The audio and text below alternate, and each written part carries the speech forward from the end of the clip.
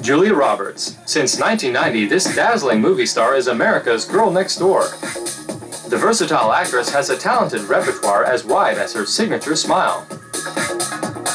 I get the romantic comedies and the, dramas and the girl next door and everything.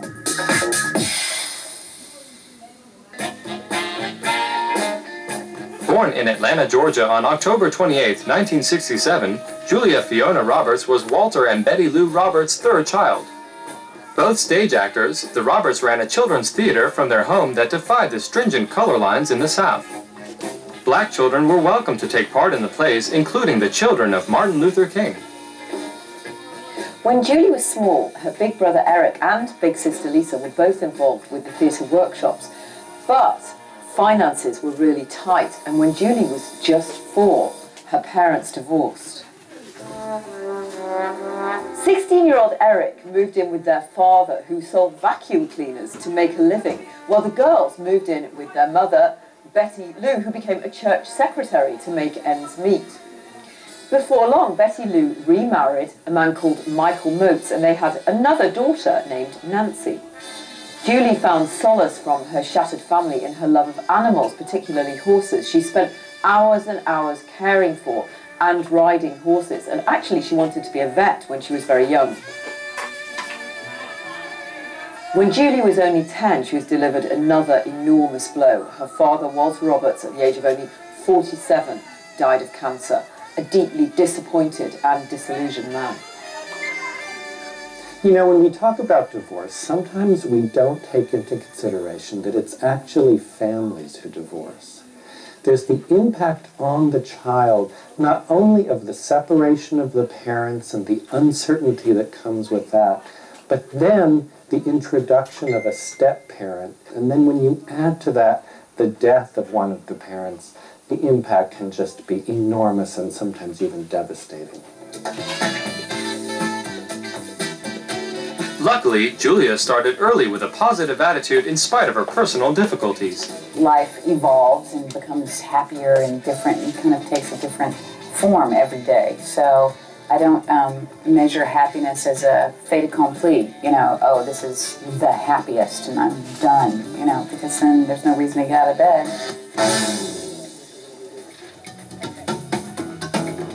As she grew older, Julie was continually faced with more struggles and problems. Amazingly, looking at her now, she was teased mercilessly by her classmates for her big mouth, thick glasses, and tall, skinny, very lanky build.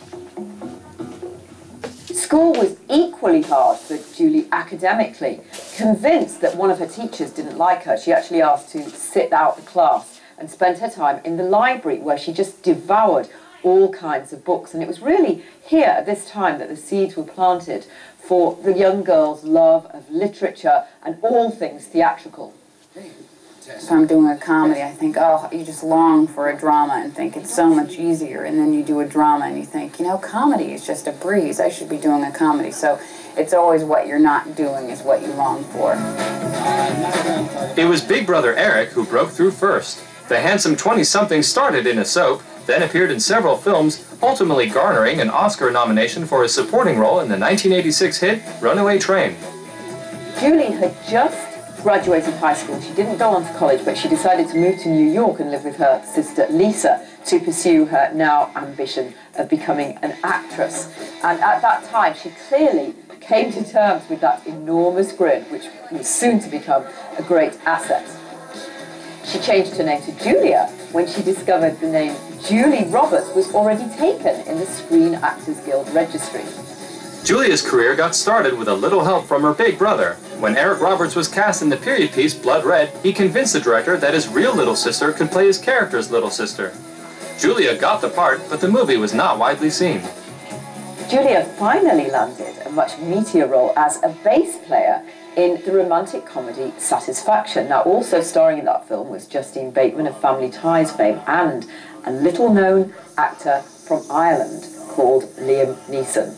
Now, in the film, it was Justine Bateman and Liam Neeson who fall in love, but in real life, it was Julia and Liam who fell for each other, hook, line and sinker.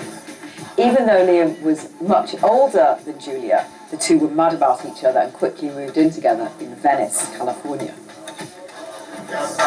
In 1988, Julia auditioned for the classic chick flick Mystic Pizza, but was turned down for being too fair for the Portuguese part. The determined actress dyed her hair black and tried again, this time snagging the role of beautiful but aimless Daisy.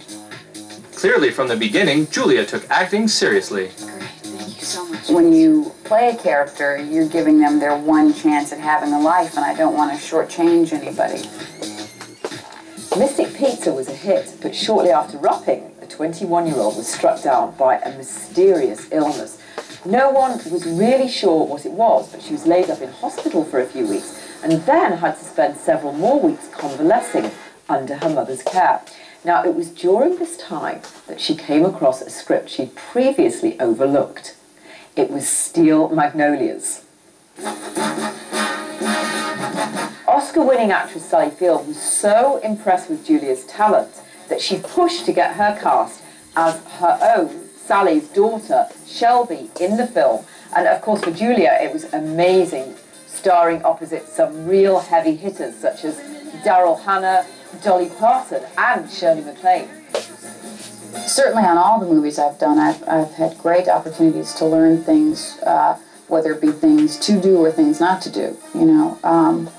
Steel Magnolias was a great environment for that, working with these tremendous women who have all been, you know, making movies for a long time, and they know the ropes and they know what's up and what's down. And so that was a really great learning environment that I really enjoyed. And, you know, with every picture you make, you learn more about what you want to do with making movies. Julia won a Golden Globe and picked up an Oscar nomination for her efforts in Steel Magnolias. She also picked up a new boyfriend, Dylan McDermott. It wasn't long before the couple became engaged and moved in together.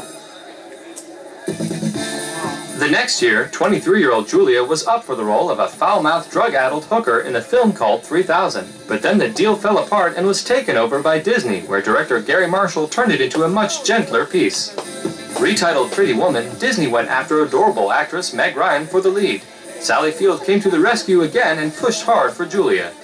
With her irrepressible charm, Julia blew audiences out of their seats. Made for only $14 million, the film grossed $178 million in the US alone. The new Hollywood It Girl won another Golden Globe and was again nominated for an Oscar. All of a sudden, the pretty woman had to handle an onslaught of fame. She took it in stride. I don't think it's so hard. I mean, I think that you make a choice to talk about certain things and make a choice to establish your own personal boundaries and your own comfort zone of what's respectful and what's inappropriate, and just kind of conduct yourself in that way and act accordingly. I think people understand that. I think sometimes people want to just know what the boundary is, and it's not so much that they want to be disrespectful and cross it. They just want to know how far can they go, and at that point, then they, you know, kind of back off.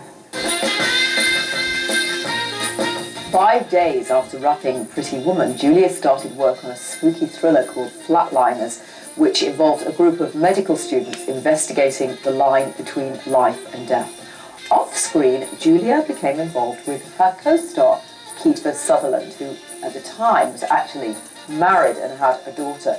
He quickly sought a divorce and got engaged to Julia. When we come back, Julia plays the role of a real runaway bride.